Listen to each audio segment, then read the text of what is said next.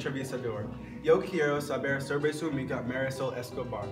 Por favor, dígame su nombre, edad y relación con la artista. Me alegro de que hayas venido.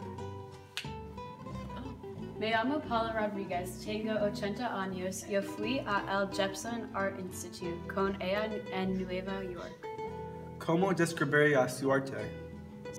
Su arte es considerado pop art y es muy surrealista. Marisol creó arte dinámico.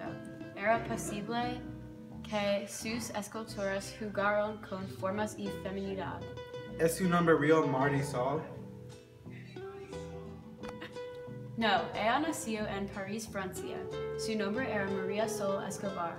Ella lo cambió cuando llegó a Nueva York.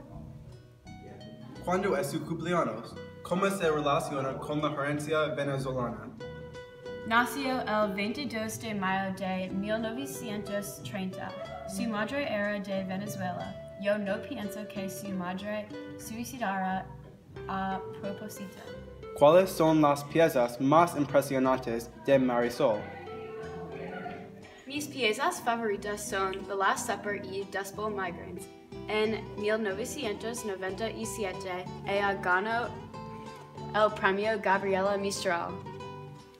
¿Qué artista admiraba más? Definitivamente a Leonardo da Vinci. También eran amigos cercanos del artista famoso Andy Warhol. ¿Cuándo murió y de qué se recuerda?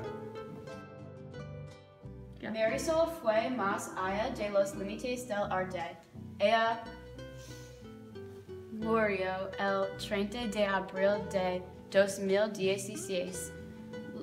La extraño muchos. Ella nunca tuvo marido ni hijos. Gracias por esta entrevista. Por supuesto. Siento tu pérdida. Si solo hubiera conocido a Marisol antes de morir. Pero me encanta que ellos me han hablado. Yo espero que usted regrese pronto. Gracias por tenerme.